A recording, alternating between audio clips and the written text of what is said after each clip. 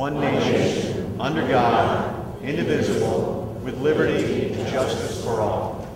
This is a place where illegal aliens are not welcome, because it's against federal law. You take a look here in Manassas, there was no group that was advocating, on the illegal alien issue until recently. Until this problem got so outrageous and so out of control that citizens, they were forced into it.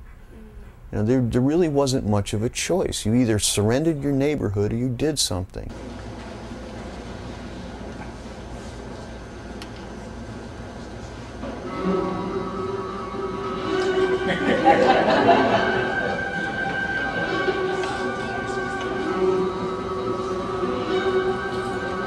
This is what goes through my mind every day when I'm doing it.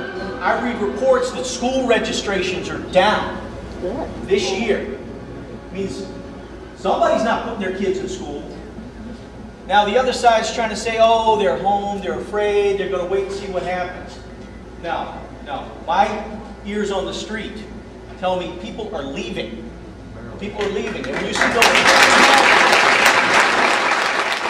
the approach of signing up lots of members, getting them engaged in the political process, having them ask their elected officials for reform, and if they don't do it, being a force that's probably going to help vote them out of office.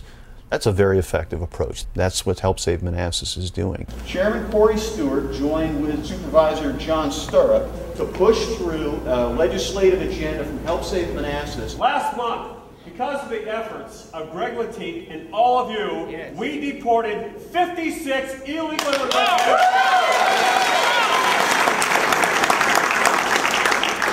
And we've only just started.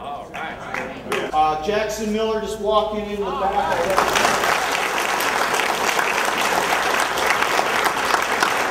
Standing next to him is our the Republican challenger in the 29th District, Bob Fitzsimmons.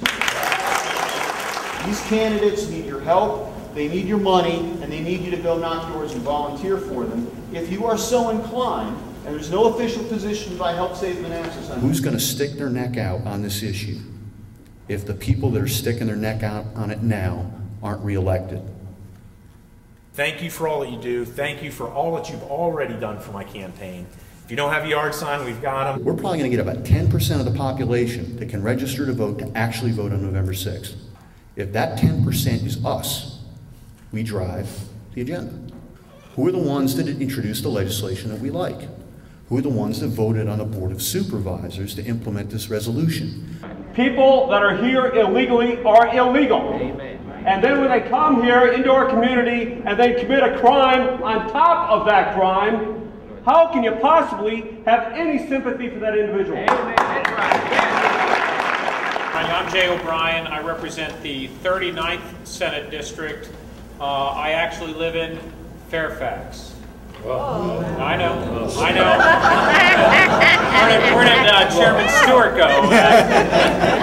He's my idol. But why the federal government has failed, and why Prince William County and other localities have to pick up the slack for what the federal government has failed to do. That's right. And tomorrow, we're going to change the world. We're doing it right now. We've started here in Prince William County. We need all of your support. We got a tough election. This election that is on the local level is going to have national significance. This is the issue this year. Yes.